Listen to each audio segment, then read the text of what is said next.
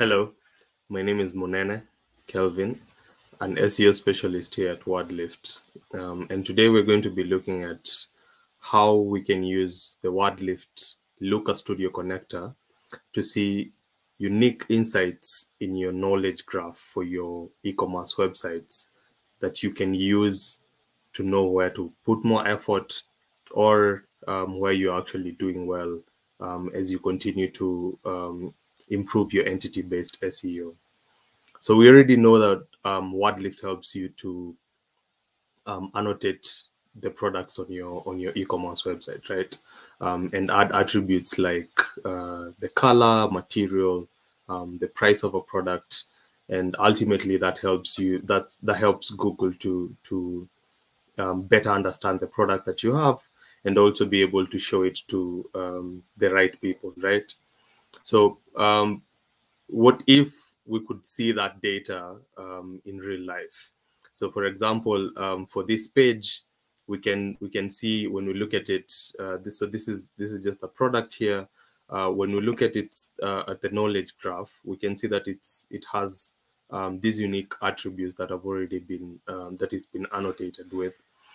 So we already know that it's in the clothing category for this website. The color is white. There are other unique attributes here that we can look at, for example, like the price. So for price, if we look at offers here, we can see things like price. We can also see that the currency of that price is in GBP.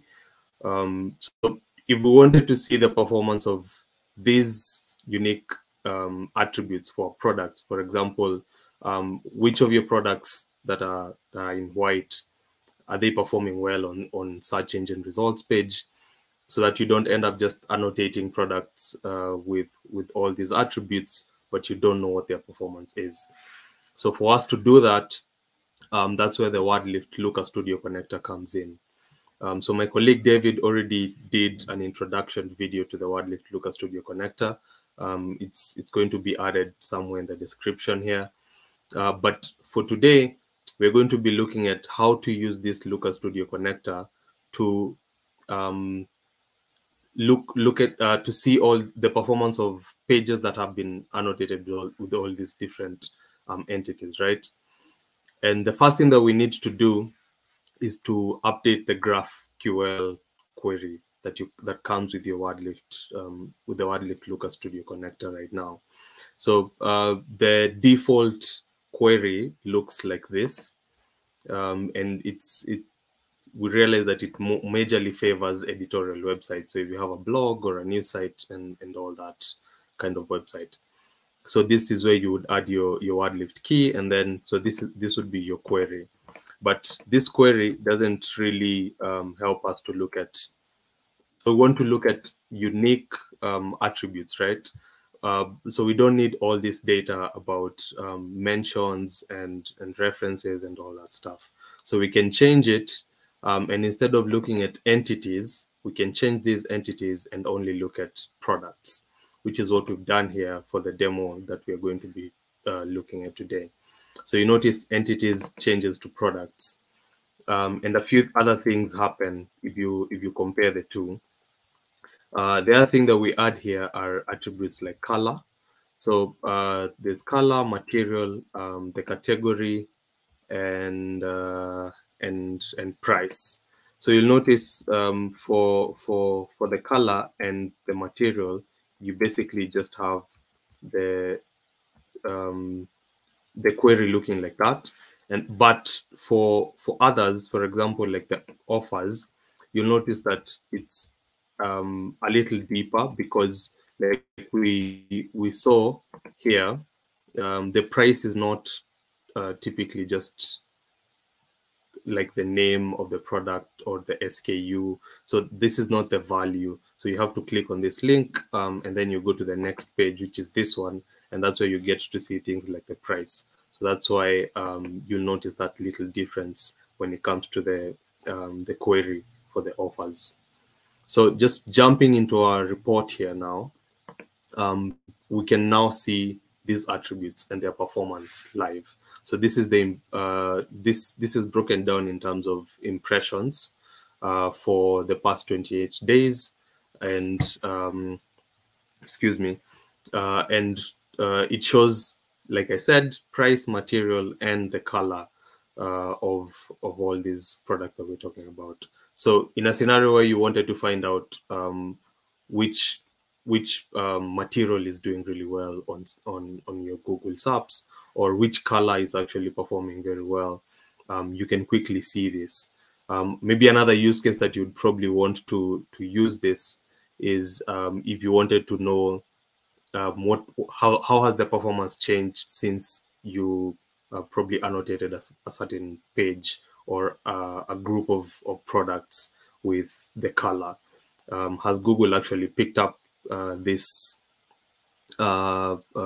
change, and is it doing something about it? Are you getting more impressions, more a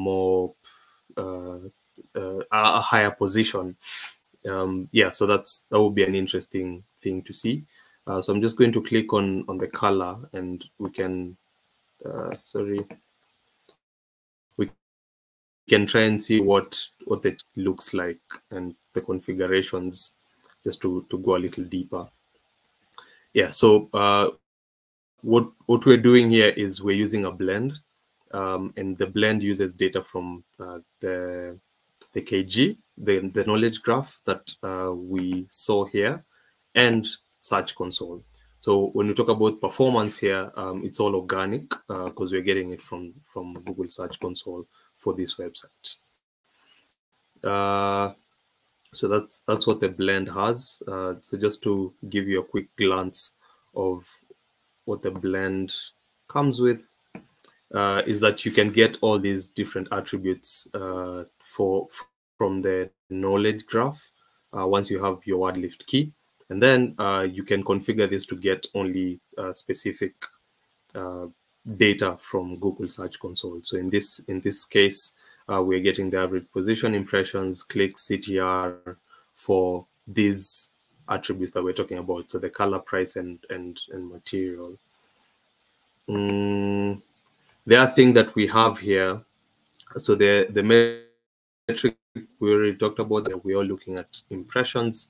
The other thing that we've done is also to add a filter where we want to exclude any page that does not have the color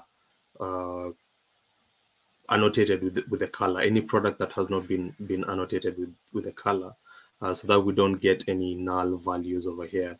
So what that filter, this is what that filter looks like. So you basically just exclude anything that does not have the product color in the KG. Yeah, and that's pretty much it. So if you want to use any of this chart, play around with it, we're going to be sharing a template for this as well. And you can feel free to add your data and play around with this chart and see anything that would be interesting for you. Okay, I hope that helps. Bye-bye.